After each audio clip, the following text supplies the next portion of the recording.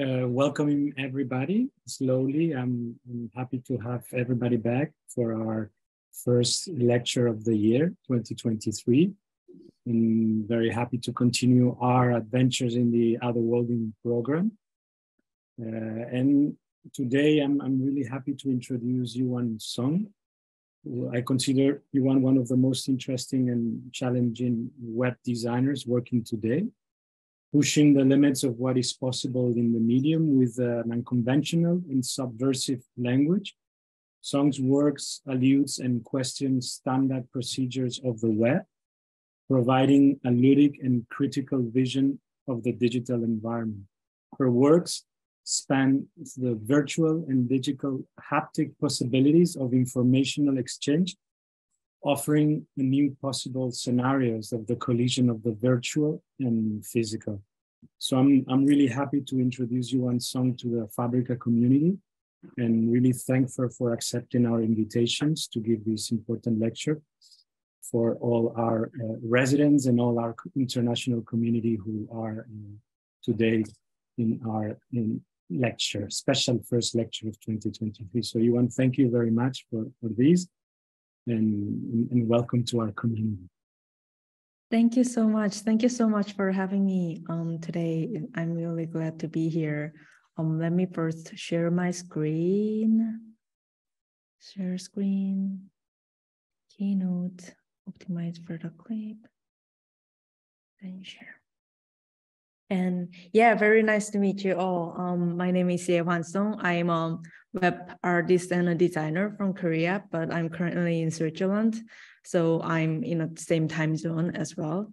And today I'm gonna introduce some of my work and the thoughts that I have and the research that I'm doing while I'm working on the project, and would love to talk further through the Q&A session as well too.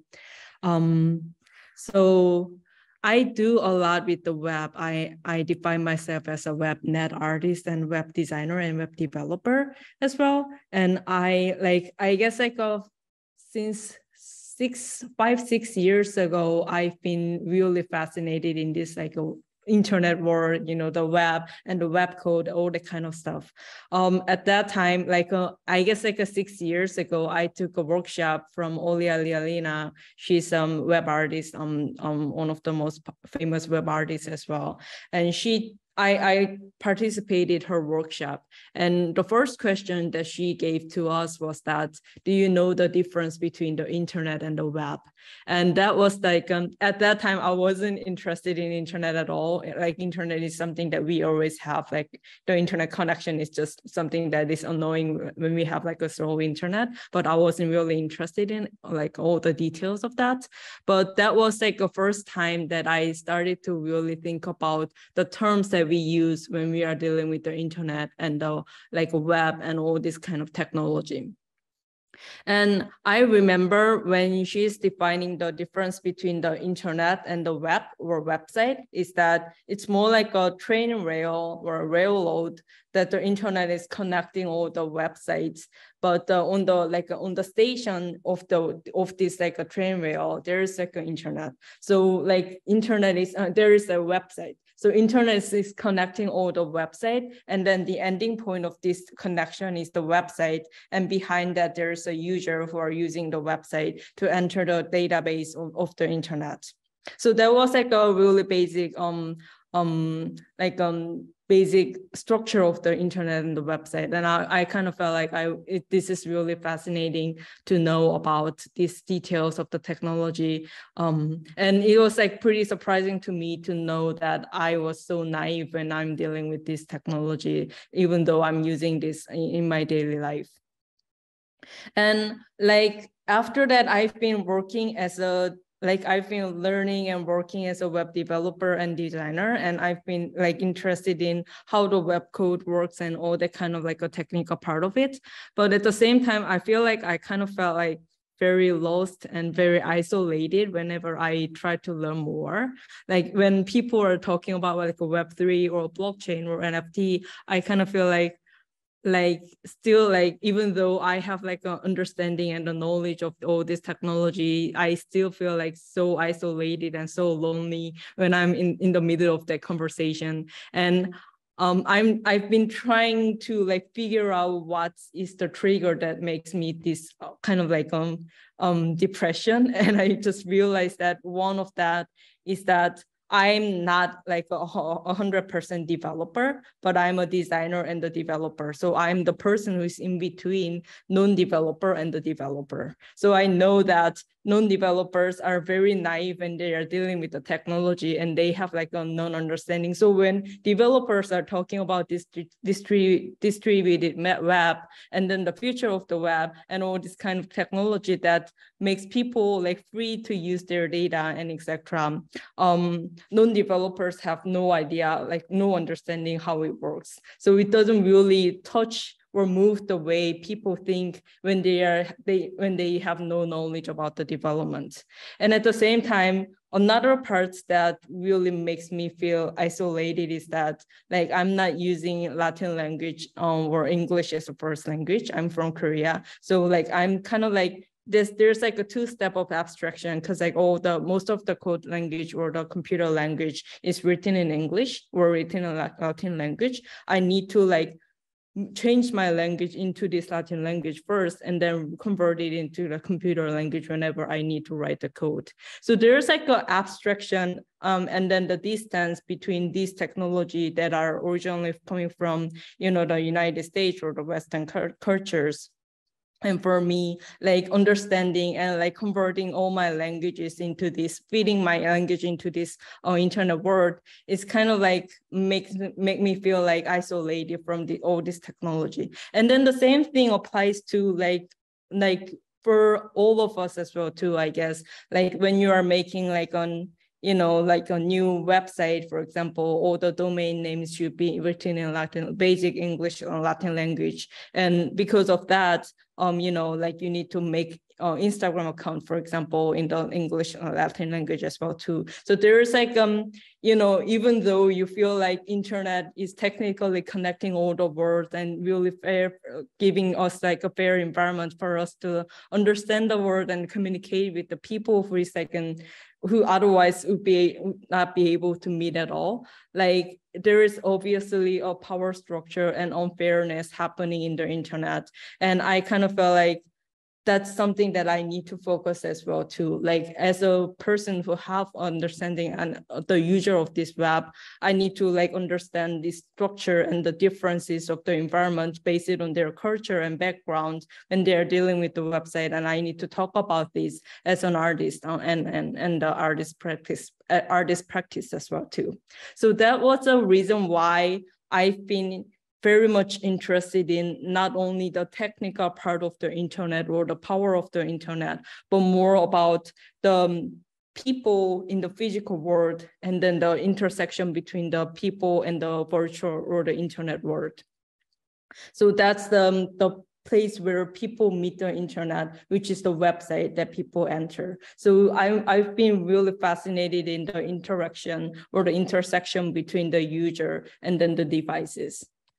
So when I call it like a circulation, I kind of, the immediate image that come up to my mind is this image. You might have like learn about this at one point in your life, maybe in the elementary school, that the circulation of the water, you know, like when there's like a rain, then the rain comes from the sky and it goes to the ground, and then the water goes to the river, and river goes to the ocean, and then it evaporates and makes a cloud, and then it rains again. This kind of like a dynamic input and output and circulation of the water is something that I imagine whenever I'm making like interactive projects. I want this sort of circulation happening between the people, the user, and the web or the internet. So like between the device that people use, there should be like a circulation when user do something, that kind of gesture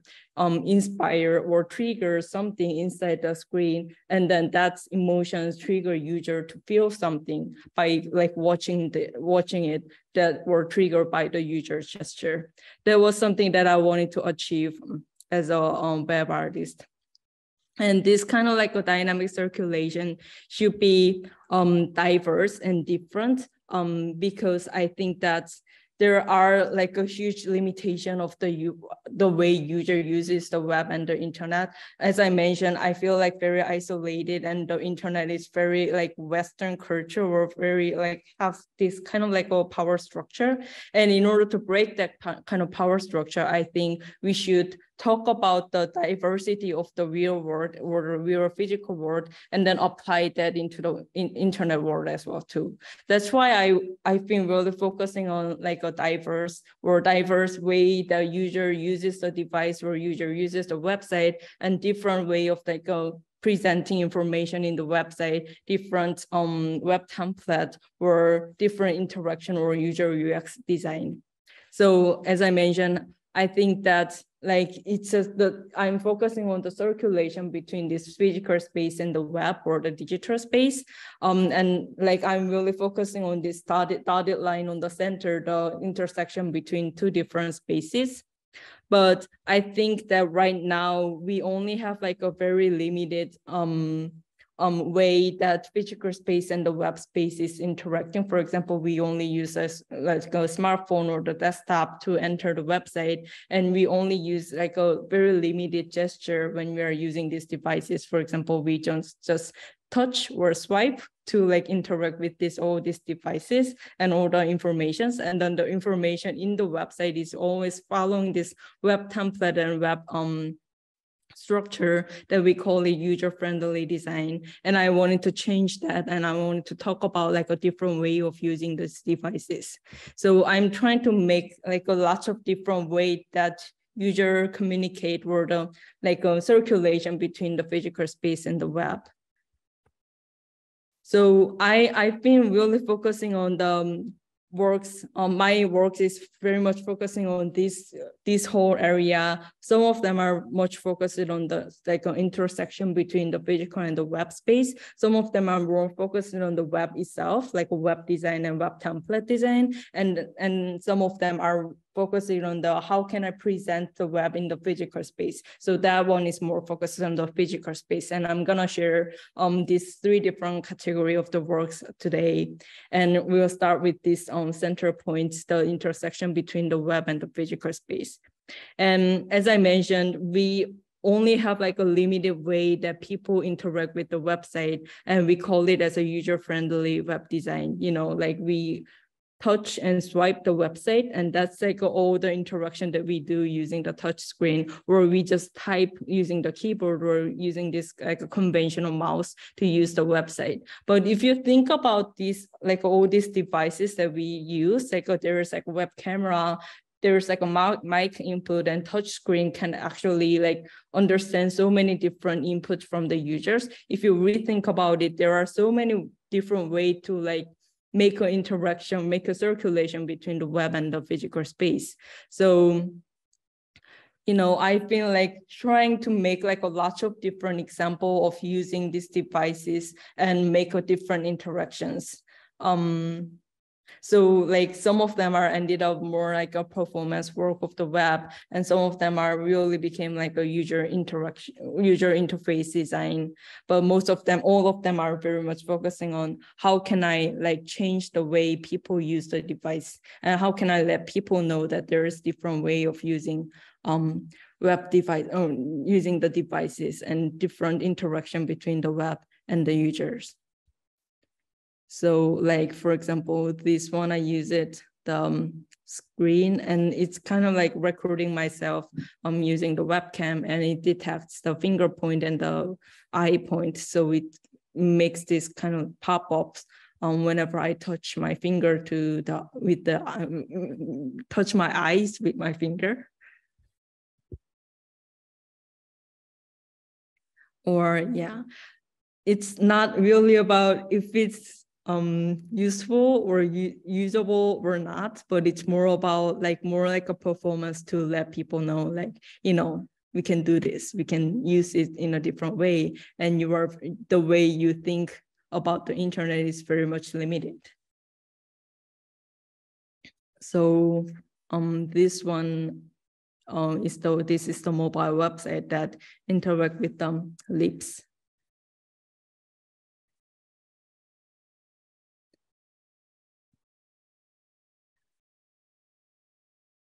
Or you can also walk on the screen. I made it in the middle of COVID when we all were like quarantined in each of our home, and I just wanted to take a walk outside. So I made this website that I can at least walk with my finger.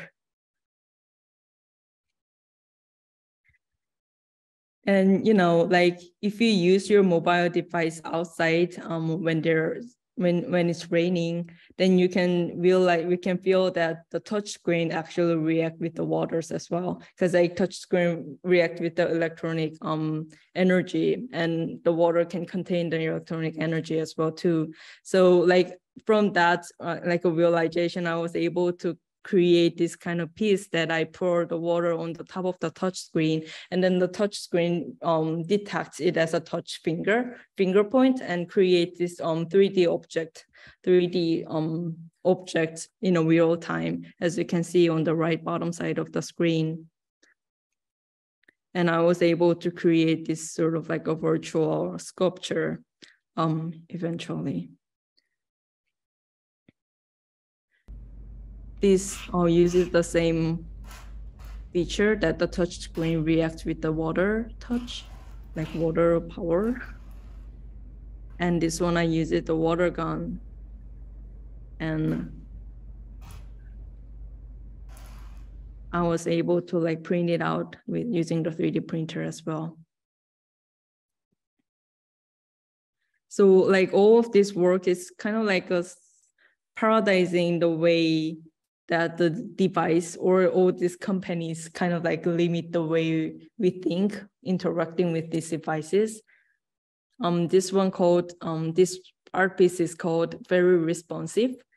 Coming from the responsive design that, the responsive design is the design strategy that you need to keep the same design shape, even though user change the screen ratio. But if you rethink about that, that's quite weird that, like when we are designing the print or editorial design, we are really sensitive about the paper ratio and etc. But when it comes to like website, people try to keep the same design even though user change the ratio of the screen.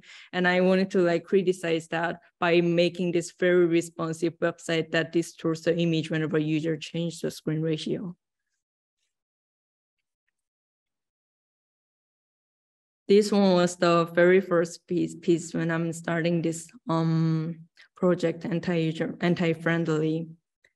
And this website is activated when user touches the first screen on the first finger on the screen, and then the content shows below the finger.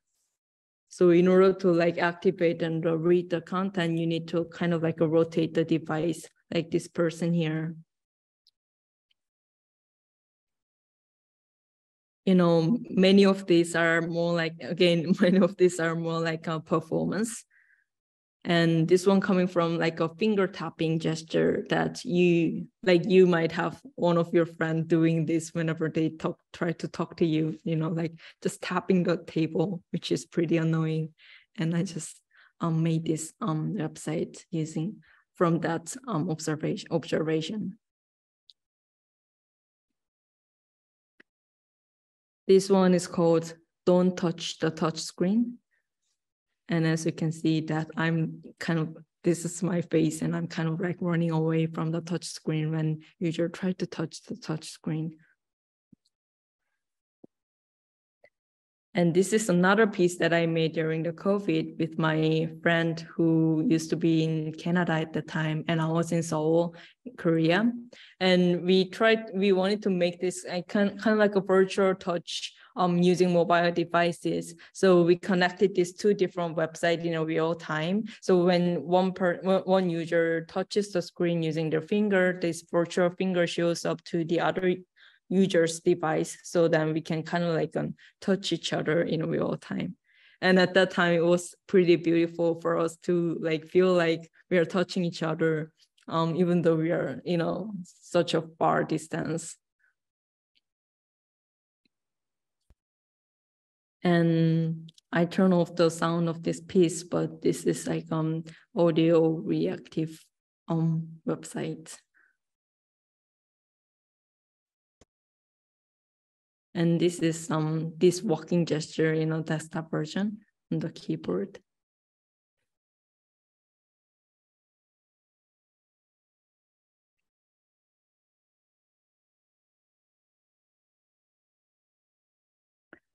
This one is called Mountain Everest scroll bar because the scroll bar looks like a Mountain Everest. And obviously this is really useless, but again, it's more like a gesture of how can we use these conventional devices or user interface in a different way. And for this piece and some of those other pieces that I'm gonna share is about like making like a small, like a village-wide web connection using different devices. So all of these three websites are the different websites, but they are connected in the same database and they are sharing the data in real time. So like when I'm scrolling one page of this, it actually like reacts, triggers or the scroll of all these different websites. And I kind of like felt like I wanted to make these because like all the screens are flat and very like two-dimensional. And I wanted to make this not the fake 3D website, but really like a 3D structure using different devices. And this piece is called Aquarium.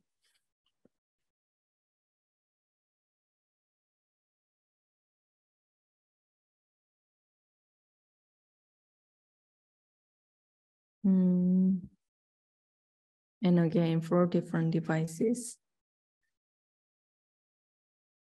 When it comes to the mobile device, one of the most fascinating part of it is that you can just move it around and locate it in a different angle and different direction.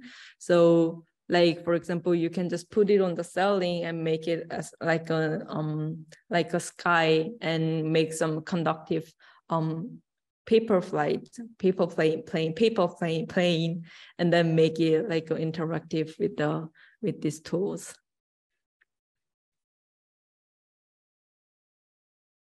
I've been really interested in making web toys or web tools using conductive materials because I like love making something actually 3D structure. That's something like that comes from my like personal taste, but also like this flat screen works really well when it combines with the 3D structure.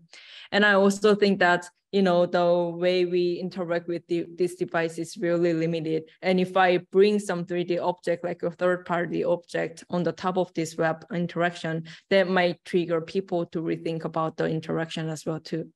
So these 3 wooden sticks have this conductive tape behind. And once I touch the screen using this wooden stick, then the screen reacts as if like I'm touching the screen directly with my finger. And this makes this sort of like 3D letters. And I love working with the typography as well too, because first of all, my background is graphic design, so that's very much influenced my personal taste of this typography and then the black and white. But also, like I love this kind of like an intersection between readable and unreadable. So before I touch the screen, the wooden stick itself is unreadable, but once I touch the screen, it converts it into the readable stage, which is really fascinating as well.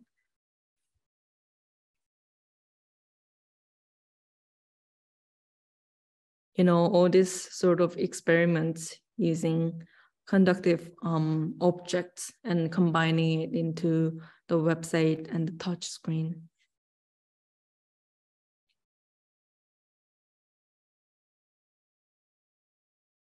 I guess actually touch screen itself have this all the like detailed code that blocks third-party interaction, like when Apple makes these devices, they intentionally like make this so then it doesn't react with the water or with this like a random touch, random conductive materials. And for me, like my job is kind of like break that and find some materials or find some stage that make it react with third-party objects. So like there has been like a lot of research on this, and like if I make like 100 example, then like 10 of them is only working and then the others are not working. So like these are the ones that are working, but there has been lots of examples that I failed to make it interactive.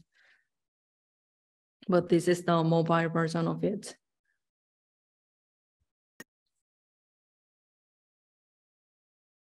Another web toy, I call it sorter. So once I touch the screen using this device, then it sorts the icons based on the color.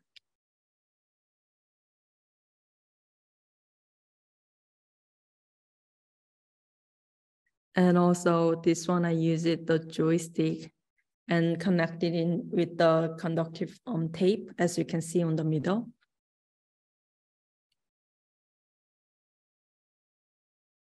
And again, I play with this readable and unreadable stage of the typography.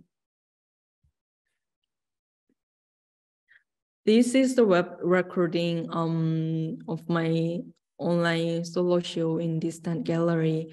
And for when I'm making this website, I made this Twitch live stream on the background with the really zoomed in view of Twitch live stream. And like it record my face or the user's face in front of the device at the same time. So when user is using this website, when user is looking into the website, the giant face of herself or himself shows up on the background as if this giant monster is looking at the website at the same time. And I kind of like try this in a different way to invite the user in the space. So those are the examples of me trying to change the way user interact with these websites. So that one is very much about the intersection between the web and the physical space. So that one is the example of the anti-friendly project that I've been working on. And from now on, I want to share some example of the project called Narrative Architecture, which is very much focused on the web when I categorize 3 different projects based on this diagram. And because like these examples are the actual website, I would love to just share the Chrome browser, like a website itself. More share screen. Share.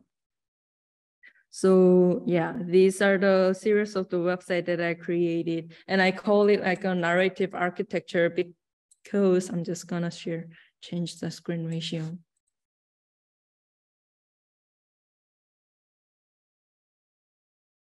I call it narrative architecture because as you can see, all of this website has this kind of like an architecture shape. So I felt like very frustrating as I'm working as a web designer, because like I feel like even though I call myself as a designer, all the websites are forced to follow this kind of like a conventional web template. I kind of feel like I'm repeating the same conventional stuff rather than like designing something creative. So I feel like I've been rethinking about why do we follow this web template and what does that mean to follow the web template? Because like when I'm designing the editorial stuff like the books or the posters, all the like structures and the layouts are coming from the content structure. But when it comes to the website, we just reuse the same structure and put the different, just change the color and the logo and put the different content into this conventional web templates. So I wanted to change that tradition of the web design, and I wanted to make this a website that has this architecture shape coming from the content structure that it contains. So each of these architecture shape represent the content structure. For example, this is the website that I made for the Istanbul Biennial. And you can actually zoom out this website. This website has this kind of like a spiral structure, as you can see. And for this biannual, I made this website that can compose this content, the contents based on the timeline. So those I started, so the biannual was in September, but I started to make this and run this website from April last year. And at the first time when we are starting this website, I started with a very few content. So I only have like 2 different layers on the website. But every week I edit the new content on the website and let the website make a new layer based on the amount of the content that it contains. So this like amount of layer represent the time that these websites are alive or born since April. And then every week, as you can see, that the new layers are being added since new contents are being added on this website. And you can zoom in and click one of them to go to the external link, but I'm not gonna play this video. So go back to the original website. Yeah, and from June, as you can see that like we ended up having too many contents than I thought. So we ended up having so many different layers on the website. But as you can see, as time goes, you can see the new layers are being added, and that represent the content, the amount of the content of this website. And the main theme of this biannual was about the compost. So I wanted to make this website that like structurally represent the term compost by like showing the amount of the content archived in this website.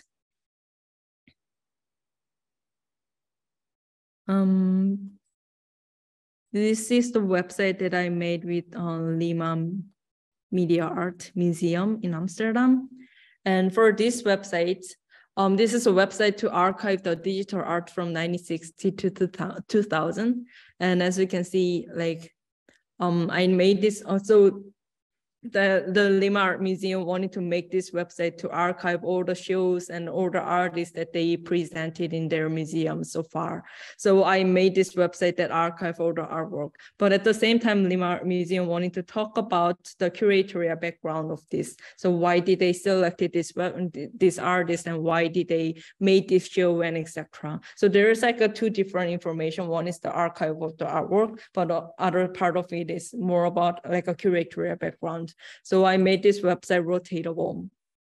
So on the front page, on the landing page, user can kind of like navigate this page and click one of them and read the artist information and the artwork information. But at the same time, they can rotate the website and read about the background or backstory of this curation or this artwork. And there's like a small sitemap which you can rotate. And this is my favorite page of this website. So,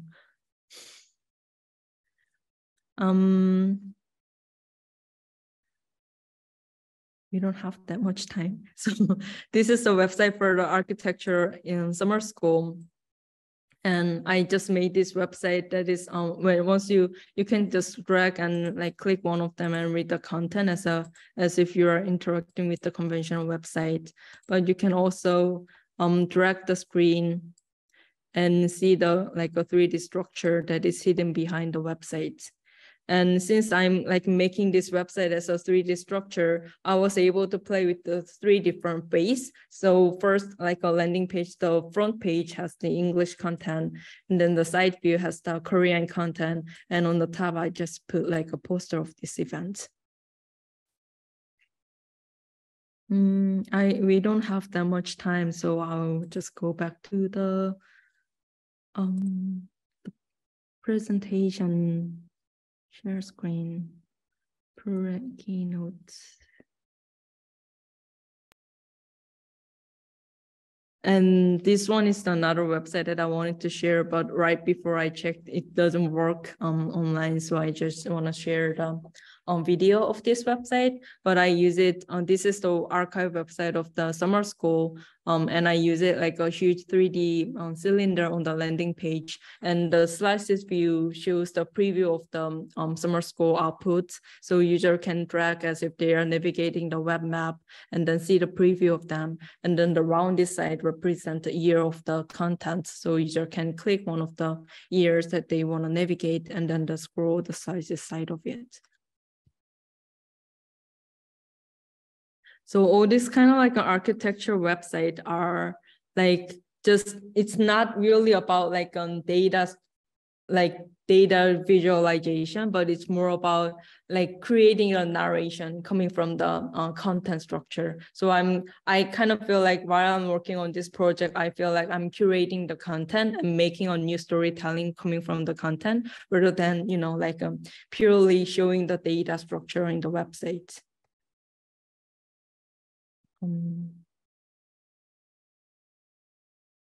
So I'm gonna just make it faster for the other slides. So that one was the narrative, a series of the narrative architecture website that I've been created.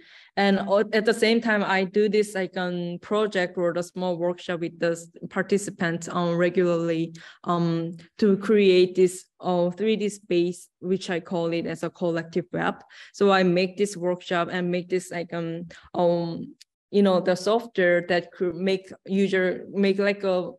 like a 30 or 40 participants can create the website simultaneously, collectively and simultaneously. So in order to do that, I used the Google spreadsheet and made this code that convert the Google spreadsheet into the 3D space. So main theme of this workshop is really about, you know, like you are the user of the website, but now these days, website is something that only developers can develop, and user is just a user who just use the website. And I just wanted to change the structure. So I made this workshop that user can collectively build a website and use the website eventually. So here you can see the recording of the 30 participants invited into this Google spreadsheet and changing the Google spreadsheet simultaneously. And these are the output of the Google spreadsheet. This is the final 3D view of this website that were converted from the Google spreadsheet. So eventually, this is the website that were built by 30 different participants of the workshop. So again, this is more like a gesture that we need to like overcome the gap between developer and non-developer and the user and the pure user and the developer, or those who understand the technology and those who have their own job and have like a less understanding of the technology, for example.